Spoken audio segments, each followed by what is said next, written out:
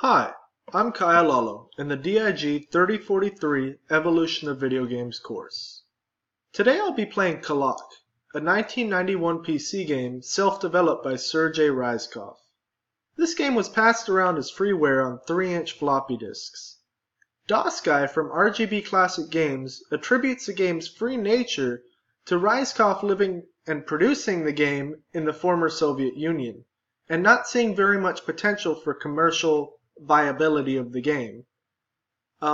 This game is a lot like Mancala or Wari, which was brought up previously in the board game section of the course. Mancala and Wari date back to 1400 BC, yet this game was actually based off of another sowing game or agricultural game known as Kalakh, which is very similar to the title. The game's objective is to get as many of the coins in as you possibly can in your bank. Once a coin reaches your bank or your Kalakh, they stay there. So essentially, you, much like Mancala, you pick up a row. Let me bring the mouse over to the row. And I'm going to start off with the last row, the 6th row, so I could, land my final coin in my bank. If you land your final coin in the stack in your bank, you're allowed a second turn, essentially. And if you land a coin on an empty slot in which your opponent has coins in, you get all of your opponent's coins into your bank. So this is it's actually a very complex game that seems pretty simple. I grew up with Mancala and I love Mancala, but this is it's quite a riff on Mancala. It's got more coins per pit, and I believe it may even have more pits. I believe Mancala may only have 5. I'm not 100% certain though. This game you play against this little robot or astronaut, whatever it is in the corner. You don't know exactly what it is, but you know it's named Jinnee. That's your opponent. This game can be played for money. It's apparently a gambling game.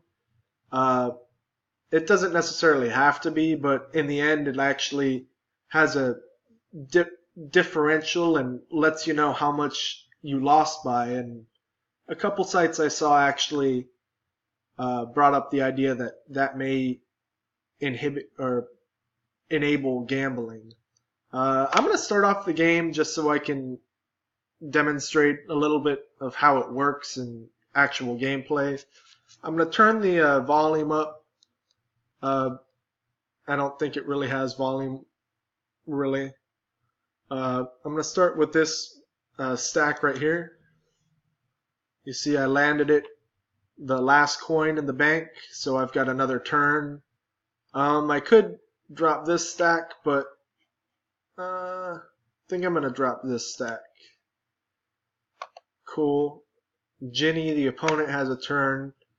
And right now, I'll put this coin here, and I'm stumped from that for now. So I'll go up to the game tab. So you can load your game, you can save your game. This seems a little bit different from, the Atari, where the games were pretty, set. I mean, more arcade-like. This is actually, you can save your games. You can actually have a profile which, you pick up and put down. But I'm gonna hit hint, see what the computer says my best move is. Ooh, so I'm gonna hit this 8 stack of coins and see what happens from there. Doesn't look like I have too much. I'm just gonna hit this 9 stack, see what happens from there. Wow, it seems like my opponent and I are pretty tied. 1, 2, this won't work. Don't really have too many options. Gonna go up here and hit hint again. Again, this is a game you really have to think about and sit on, so it's probably not the best for a short 5-minute video, but it's interesting, it's fun, and I've spent, must be 2 or 3 hours trying to get this game down pat, and I've only won one game out of probably 10 or 12. Hit that stack. Cool. Don't really have much I can do. Hit this 11 stack, see what that does for me. Oh, I'm starting to lose pretty badly. See what this 6 does. I think I might end up, yep, I ended up there. Hit that 3, I'll end up there. Hit that 2, I get that. Cool, I'm actually not doing too bad. But yeah, this 1, 2, 3, 4, I'll end up in the bank. End up in the bank. 1, 2. Cool. Wow, that wasn't good. But yeah, it's a pretty enjoyable game. I finished off the game, but still lost by 8. This is what I was talking about. If you wanted to gamble and that was your inclination, you could probably gamble with this. I'm not sure. I'm not a gambler myself, but yeah, it's an interesting game. I definitely recommend it. It's a great riff on Mancala. I mean, I can foresee myself playing this, game after game after game for days, but I'm going to stop the video now and let you guys be off on your day, and hope you guys enjoyed it, and I hope you guys give the game a try.